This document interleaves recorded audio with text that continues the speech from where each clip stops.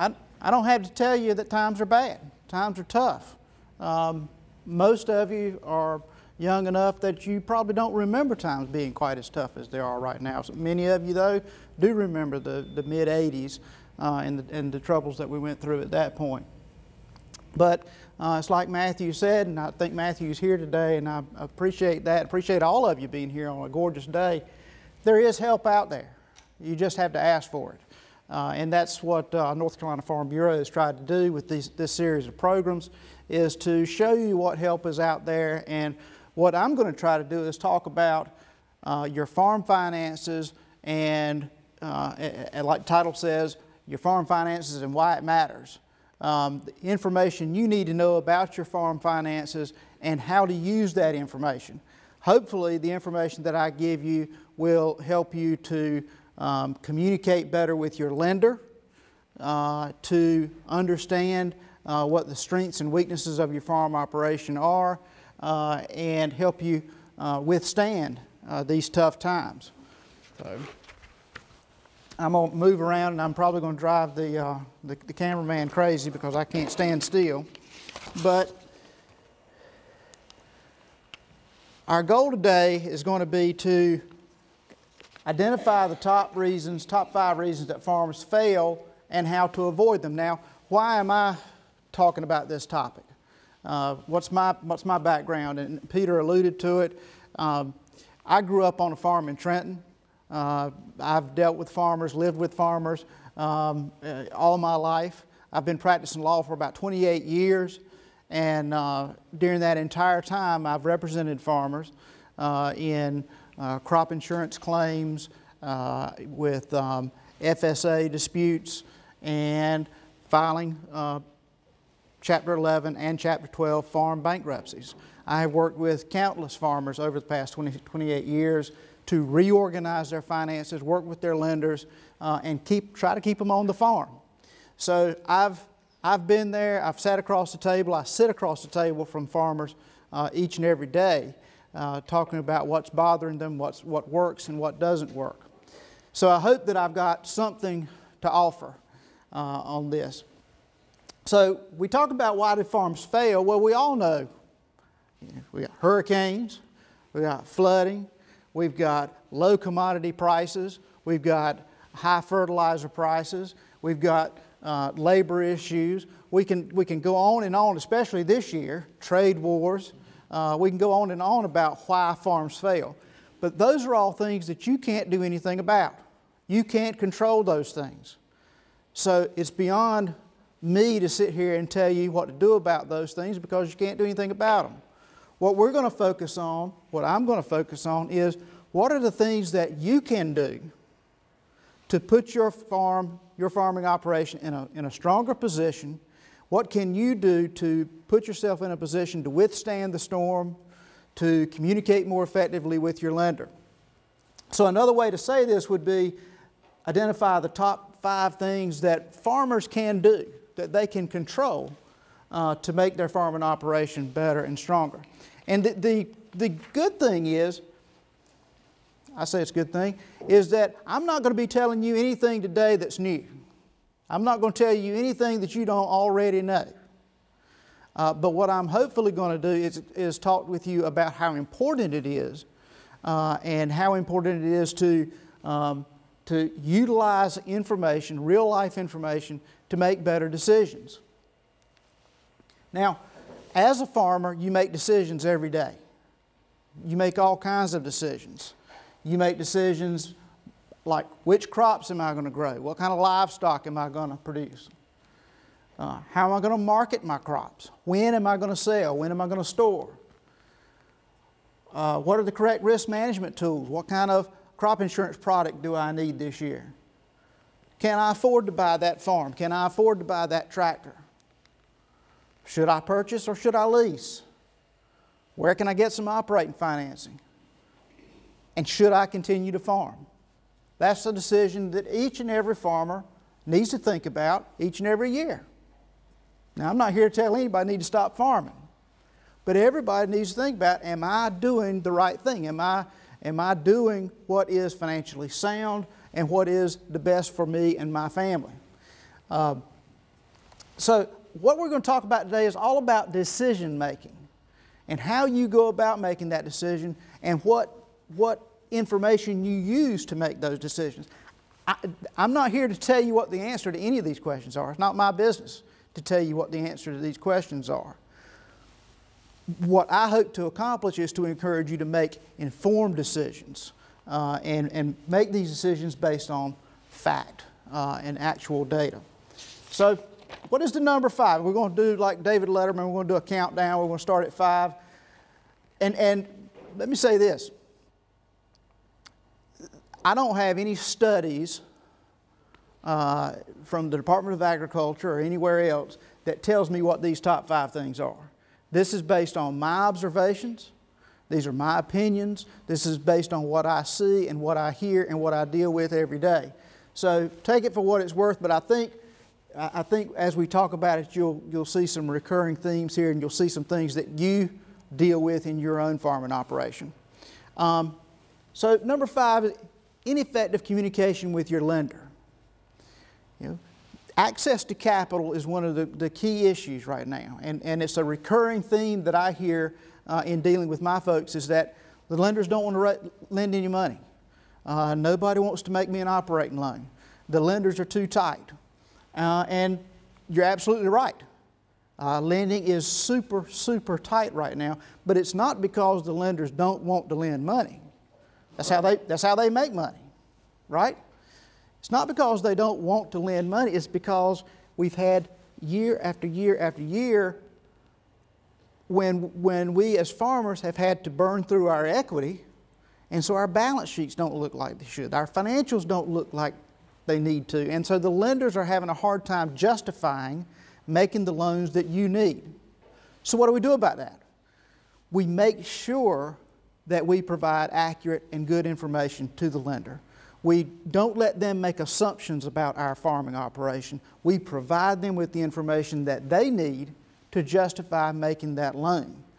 And we build credibility with our lender. You know, we say ineffective communication with the lender. I could change that and say no communication with the lender. That's a big problem, a big reason why a lot of farmers fail. They go see their lender every spring when it's time to get their operating loan. And then the lender doesn't hear anything else from them for the rest of the year. I look at it and I say, the lender is your partner in this thing.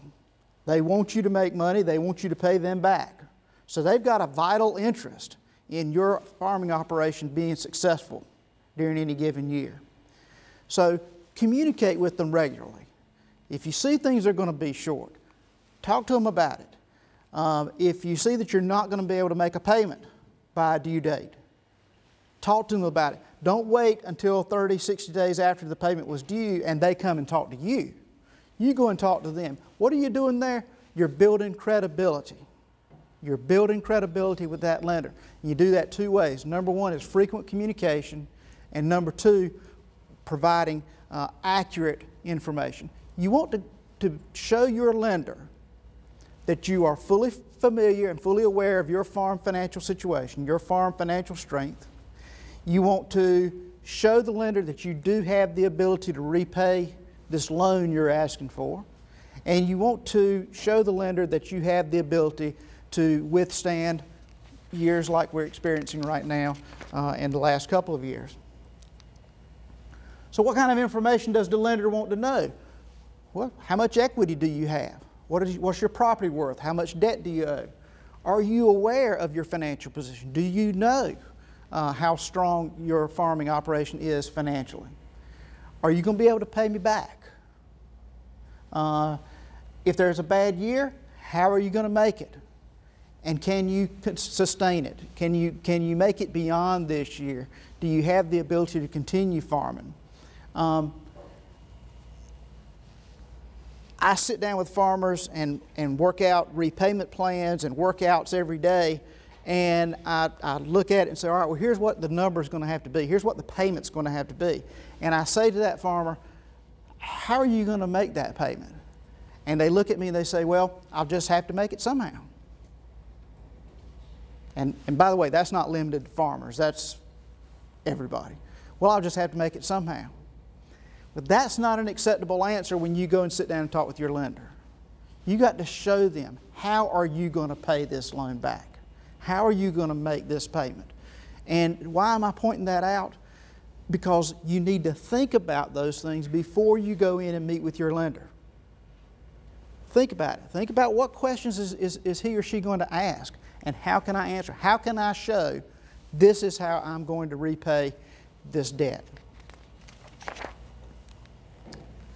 Number 4, lack of data or failure to use it. Again, what I said earlier is this is all about the decision-making process and how do you make decisions. Do you make decisions based on data, based on actual information about your farm's productivity and your farm's finances, or do you make decisions based on gut or feeling? It's all about making informed decisions. Again, I can't tell you what the answer to a question is, or help you, or tell you what you need to do, what kind of crop to grow, things like that. But you need to make an informed decision. Things like what crops to grow. Things like this farm over here, I've been renting it for the last 5 years. Am I going to rent it again this year? Are you making the decision to rent that farm based on that farm's yield, that farm's productivity, compared to the rent that's being paid for that farm? Or are you renting that farm simply because you've rented it for the past 5 years or the past 10 years?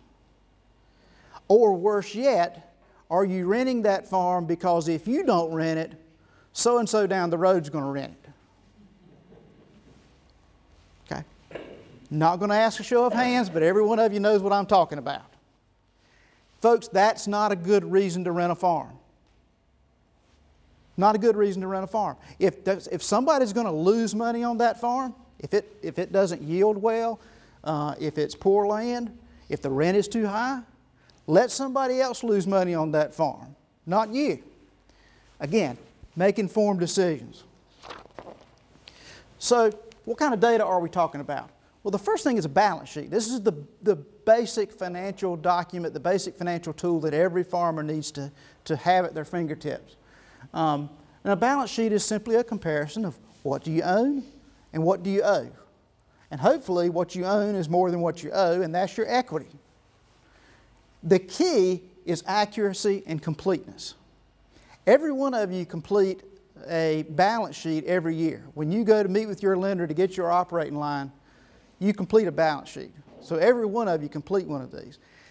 My question to you is, how much time do you spend on it? How much time do you spend putting that balance sheet together? If you're spending 10 or 15 minutes putting your balance sheet together, then you're not giving that lender what the lender needs, because there's no way you can be accurate and complete if you do that. Slow down. Take some time. Think about every piece of property that you own. Think about all of your equipment. Think about what that equipment is worth. Because again, lack of equity is a major issue here. That's why the lenders are having trouble loaning money right now. So you've got to go in there and show them good numbers. Your lenders do this every day. They know what equipment's worth.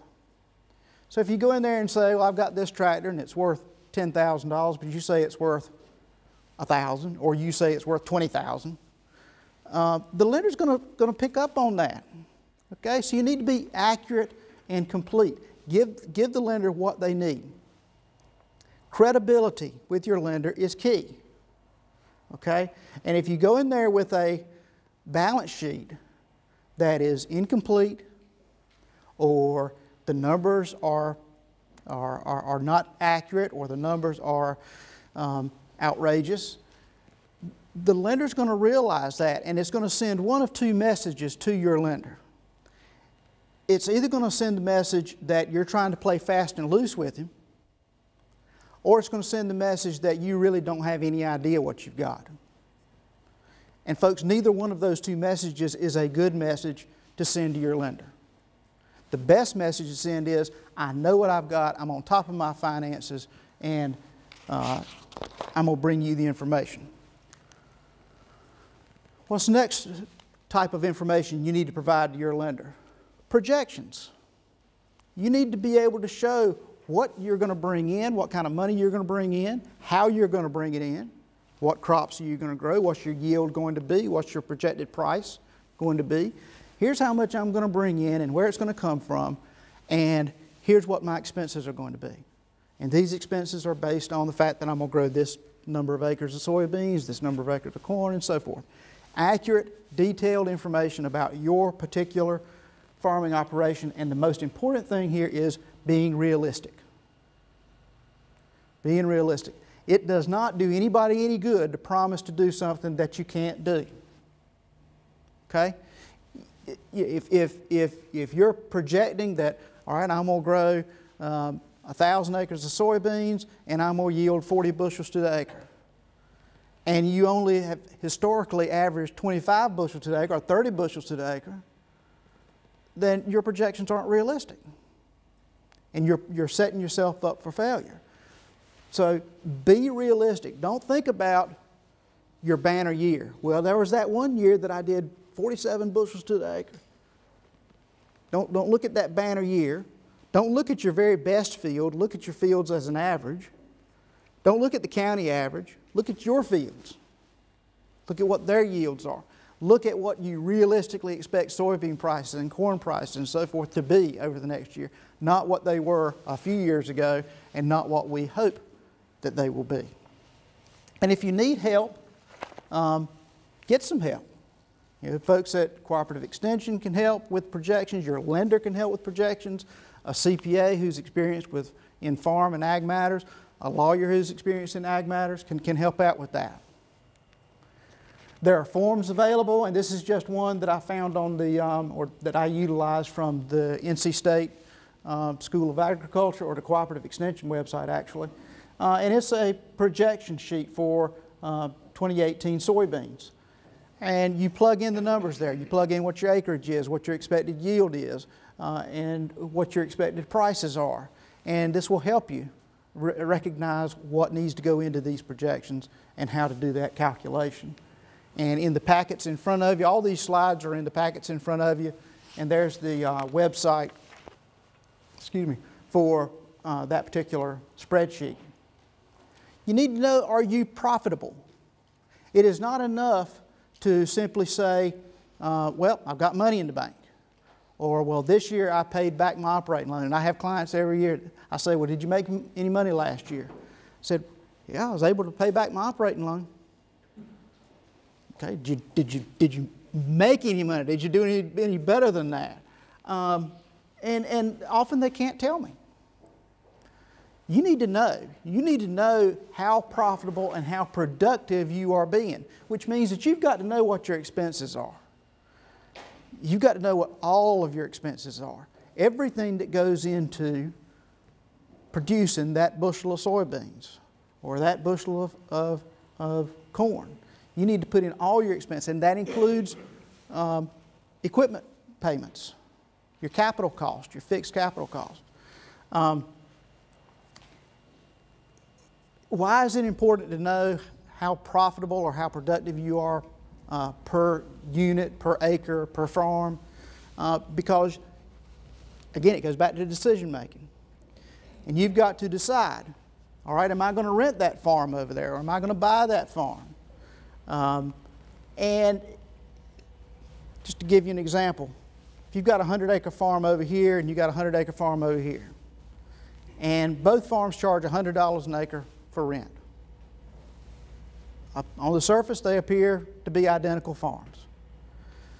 But this farm over here yields 45 bushels to the acre of soybeans. This farm over here yields 25 bushels to the acre. All right, which one's the better investment? One makes sense to rent and one doesn't, right? But if you don't know what your profitability is by the acre, then you can't do that analysis. So it's important that you be able to say, okay, here's what my cost is per acre. And then you look over here at this farm and you're only yielding 25 bushels an acre or 20 bushels or whatever it is. And you look at it and say, yielding that many bushels to the acre, I'm not making any money. I'm not making any money on that farm. And so you make the decision, no, I'm not going to rent that farm. I'm going to put my money elsewhere where it can make money. All about making intelligent, informed decisions. Number 3, failure to plan for the bad year. Farmers are eternal optimists. Next year's going to be better. One more year. If I can just get one more year, I'll be able to repay this or repay that. And that's wonderful. We saw tremendous optimism in the video earlier. Farmers have to be optimists because there is so much that they can't control. But you have to plan for it. You have to plan for the what-ifs. What if we have another hurricane? What if there's a regulatory change? What if there's a continued trade war? What if soybean prices don't come back? You have to think about that, and when you go in to talk with your lender, you need to be able to discuss those things. What if? Show the lender that you have thought about them. Show the lender that you have a plan. If these things happen, here's how I'm protected. I've got this crop insurance product in place. Or whatever the answer is. But be able to respond to the lender. Show the lender that you've thought about it, that you've thought about the what-ifs. And that's called doing a risk analysis. What if interest rates increase, or I have a total crop loss, or I get sick? Look for the weaknesses in your farming operation. Why might you get turned down? And one thing I like to point out at this juncture is something that I've been seeing more with my farm clients the last year or so than I used to see, and that is farmers being confused about what type or what coverage level of insurance that they have. Used to, I never had a farmer come in that was confused about how much coverage they had or what kind of product they had, what was covered, what wasn't covered. I'm seeing that more and more and more, and I guess it's because there are more crop insurance products out there. There are more choices now than there used to be. Make sure when you sign up for crop insurance, and I think the deadline is February 28th, I think, make sure you talk to your agent and understand what type of coverage you have, what's covered, what's not, what your level of coverage is. Make sure all your questions are answered. And I just point that out because I'm hearing those questions more and more. So in doing this what ifs and preparing for the worst, preparing for the bad year, you look at your liquidity. And liquidity is how capable are you of to pay your bills based on the assets that you have, the property that you have. Are you able to make it through a bad year? Do you have enough equity to survive that bad year and go into the next year? It's all about the ability to pay your bills. Liquidity is measured in a lot of different ways, but the two main ways is debt to asset ratio and current ratio. Debt to asset ratio comes straight from your balance sheet. That balance sheet we were looking at earlier, as I said, that's the foundation. That's the building block of your financial knowledge, the awareness of your financial situation. From that, you can look at what is the value of your assets, what's the value of your debt, and that gives you your debt to asset ratio. And we can see that as I don't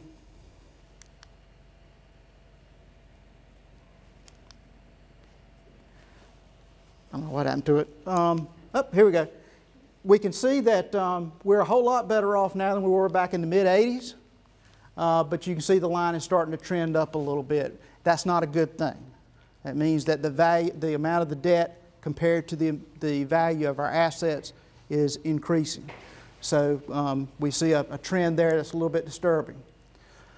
Debt to asset ratio example, and this is just numbers I pulled up out of thin air.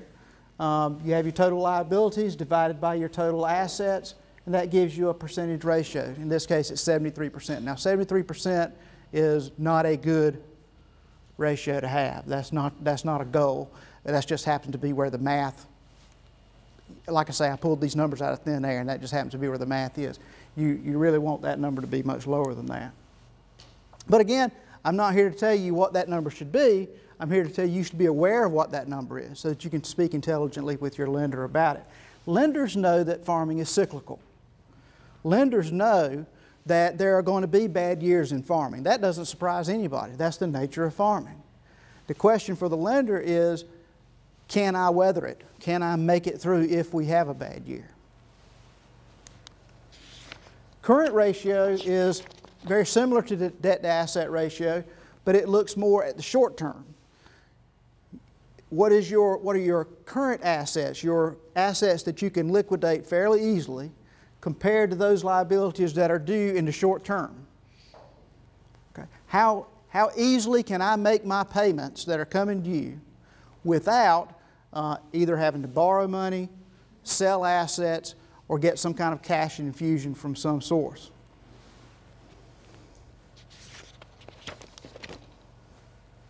And again, this is just an example. You have your current assets divided by the current liabilities, and in this case, it turns out to be a current ratio of 1.38, and you have $7,600 that you can put back into your farming operation. Again, the number's not important. Don't pay any attention to the number. That's not a goal or a guide or anything for you. It's just be aware of what that number is. It's a cash flow statement. Very important. Something your lender wants to see and something that you need to be aware of. And what is a cash flow statement? It simply takes those projections we talked about earlier, the projection of income, the projection of liability, or excuse me, projection of expenses, and divides it up by a month. What's your projected income in June? What are your expenses in June? Because we all know that in farming, you spend a lot of money certain times a year, and you make money in certain times a year. And it's not always the same. You need to be aware of that so that you can look at it, look at a chart like this, and there's one in your, not just as part of the slides, but there's also another one that's part of your packet in front of you. When you're talking to your lender, you need to know, well, I've got payments coming due in May, but I don't have any money coming in May. So I need some help, Mr. Lender or Mrs. Lender. I need some help. I need to make sure that I'm able to make that payment even though my income's not going to be until December. But if you don't have it in front of you, if you haven't thought about it, and all you're doing is saying, well, I'm going to need $500,000 to operate, and I project I'm going to get $700,000. Well, when? Knowing that's going to be the end of the year figure doesn't do you any good if you've got payments due in May and June. So you got to be aware of that. And you know, sometimes when you're doing these projections, you're looking at things. Sometimes it's bad news. Sometimes it's not good. Sometimes those ratios are not that good. But ignoring it is not going to make it go away. You need to know about it. You need to know about it before somebody else tells you. Number two, not treating the farm as a business. Now, when we talk about reasons why farms fail, this is a big one. Farming is a way of life. We know that. Yeah, I've lived it. Y'all still live it. I still have family in Jones County. My brother still farms. My uncle, everybody. The key is to recognize that while it is a way of life, it is still a business. It is how you put food on the table. It's how you pay the bills. And so, with all the emotion that goes with farming, you still have to be aware you've got to make this thing work economically. So, the problems, treating it as a way of life rather than a business. You got to treat it as business first. Basing decisions not on facts, but on other things like sentimentality. Well, I don't enjoy farming. I'm not making any money farming, but I'm continuing to farm because my daddy did, my granddaddy did, my great-granddaddy did. I understand that. I understand that sentiment, but it's not good business sense. It's not a good way to make financial decisions. Inertia. Well, I'm growing this crop because I always have. Okay. let's delve into that a little bit more. Are you making any money? Pride. Well, I'm not going to quit farming. I'm not going to sell this piece of equipment. I'm not going to stop renting that farm over there because people will be talking about me then. Family pressure. Had this the other day. A client sitting in my office and says, this farm here is this terrible land. It's not productive. I don't need it. It's costing me money. But Mama won't let me sell it. I said, well, but you're not making any money. It's not contributing anything to your farming operation. But Mama don't want me to sell it. Again, I understand that, but it's not good business. It's not a good way to make business decisions about what you're going to do with your farm and how you're going to make your farm survive. We're talking about survival during difficult times, and that means making difficult decisions. Fear and paralysis. I don't know what to do. I hear this all the time. Again, I get it. I understand because I talk to people every day. I don't know what to do. And so they don't do anything, or they continue to do the same thing over and over again. Sometimes we subsidize our hobby with other jobs. We work other jobs so that we can continue to farm. And that's okay. That is fine as long as you understand it and as long as that's what you intend to do. As long as you understand that I've got this other job over here and that's how I'm putting food on the table and that's how I'm maintaining my hobby, just like golf or fishing or anything else. That's okay. But if you're looking at your farming operation and saying, this is how I'm going to put food on the table, but yet you're having to work another job in order to continue farming, that's not making good business sense. That's not making the decision to continue farming based on facts and based on realism. Farmers who have difficulty treating their farm as a business tend not to pay much attention to things like payroll taxes, workers' comp, any kind of taxes, filing tax returns. They let things like that. Well, I'm a farmer. I don't mess with that stuff. Well, if you're going to be successful, if you're going to stay in business, you do have to mess with that stuff.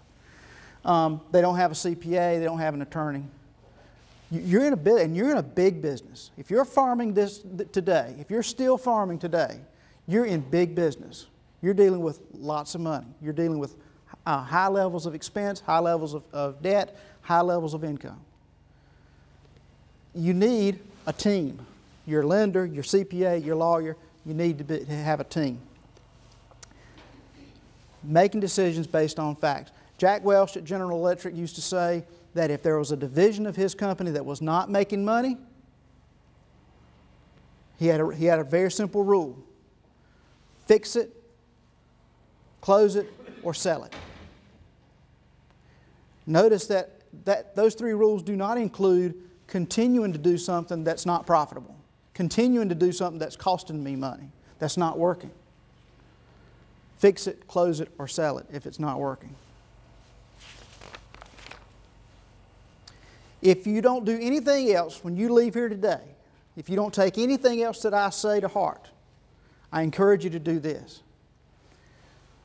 Keep your farm checking account separate from your personal checking account.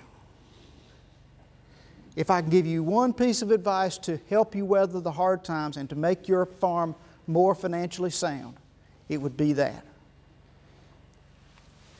Your farming operation needs to have its own checking account, and every dollar that comes into that farming operation needs to go into that checking account before it goes anywhere else. If you need money to live on, you take money out of the farm checking account and you put it into your personal account. You don't pay your house payment from the farm account. You don't take money and write a check to cash. Every check from the farm checking account needs to be for a purpose. And if it's to go to you for your family living expenses, that's fine. But don't make it to cash and just, because then you can't keep up with it. Who knows what it was used for? Make it to yourself and put it into your personal account.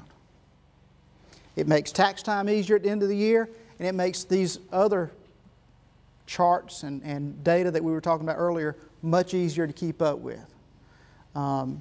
Knowing exactly what money you have coming in and what money you have going out. That is the most important thing, I believe, in my experience, that would make your farming operation stronger. Number one, kind of alluded to this earlier, talking about fear and paralysis, is failure to act. As I said before, farmers are eternal optimists. Next year is going to be better. Just give me one more year. And so they don't change. They don't do anything different. Do something.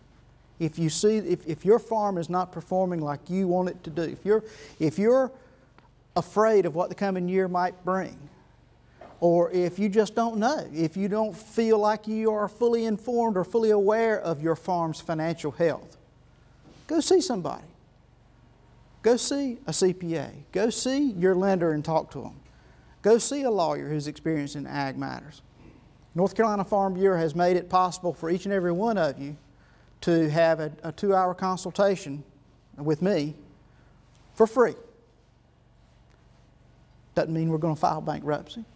It means you're coming in to talk to me about your farming operation, and we're going to talk about what you got going on, how healthy is your operation, and are there some things that you can do to put your operation on a more sound footing. Take advantage of it. The 3 things to do now: separate your bank accounts, prepare a balance sheet, and go ahead and prepare your projections for the coming year using accurate and realistic numbers. I would add to these 3 things 2 more things. Go ahead and talk to your lender. It's now February, so hopefully you've already initiated discussions with your lender about 2019. And consider, should I go talk to a lawyer? Yeah. Is it time for a checkup? In other words. So when you go talk to your lender, when do you talk to your lender? Now, because it is February, but also when you realize that you may be short, when we start getting towards the end of the year. Go ahead and talk to them. When you realize there's a payment due and you're not going to be able to make it, go talk to them then. Don't wait until after the payment's already past due and they come and see you. Your lenders have many more options when you talk to them early, particularly Farm Service Agency, the Farm Credit System. They have programs in place for how they deal with debts that are in default. Farm Service Agency has their primary loan servicing, the distressed loan restructuring with the Farm Credit System. And all of those are time-driven. Requesting that type of assistance requires that certain actions be taken within a certain period of time. So it's all time-driven. Don't wait until a lawsuit's filed before actually trying to do something. And when to talk to your lawyer. Anytime. As I said before, anytime. Come in for a checkup. Help to identify problems. Help to identify options. Help to identify ways to work out your financial situation. I meet with many more farmers that I don't file bankruptcy for than those that I do. What I mean by that, it means I work with farmers very often and very frequently to work out their financial situations with their lenders and help get them back on the straight and narrow rather than filing bankruptcy. But bankruptcy is an option, and because it is an option, particularly during these difficult, hard times, and we're going to talk about it. Because I think it's important that everybody understand what bankruptcy is and what it's not. Bankruptcy does not mean I'm shutting my farm down. It does not mean we're having a big sale and I'm out of farming. Sometimes that's what it means. Sometimes there's no other answer. But bankruptcy is designed to give you a chance. It's designed to provide you with a mechanism to restructure your debts in such a way that you can pay them. There's 2 types of bankruptcy. There's liquidation, that's the selling, that's the getting out of the business. And then we talk about Chapter 11 and Chapter 12, and those are reorganization. And that's what I'm talking about when I say restructuring the debt, changing the payment due dates, things like that. Chapter 12 is actually written specifically for farmers. It came about in 1986. Congress created Chapter 12, a type of bankruptcy just for farmers. Farmers are the only industry in the United States that has its own type of bankruptcy written just for them. Why? Because farming is different. Farming is different from other industries. You're not producing widgets. You're producing something that is at the mercy of the weather, the mercy of foreign governments, things that you don't have any control over. And your income is seasonal. So it's very different from other industries. But it's designed to give family farmers a fighting chance to reorganize their debts and keep their land. Does that sound like it was designed to put farmers out of business and line up their equipment and have a sale? No. It's designed to keep farmers on the farm, keep them in their homes.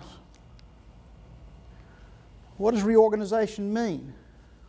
Your lenders have to stop. Filing bankruptcy stops your lenders, your creditors, from collecting, from repossessing, from foreclosing. It allows you to restructure your debt by reducing the interest rate, stretching out the repayment period over a longer period of time, sometimes reducing the amount of the debt, sometimes eliminating debt, changing the payment due date to a time when you do have revenue to pay it. Allows you to sell unnecessary assets. I have clients all the time that say, I would sell this farm over here, but I can't sell it for enough to pay the debt on it, so I can't sell it. Well, in bankruptcy we can. We can do that. You can often avoid negative tax consequences. I can't sell this farm because I'll owe a ton in taxes. Well, in bankruptcy, we can avoid those tax situations many times.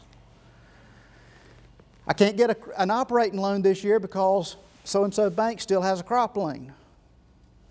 We might be able to help get rid of that. I can't use this money to plant this crop with because this bank has a lien on it. We can get some relief from that. We can get rid of judgments. We can protect your homes. And we're often able to write off debt. So, why is it so important that farms be protected? Why is it so important to strengthen our farm community, our financial and mental health of our farmers?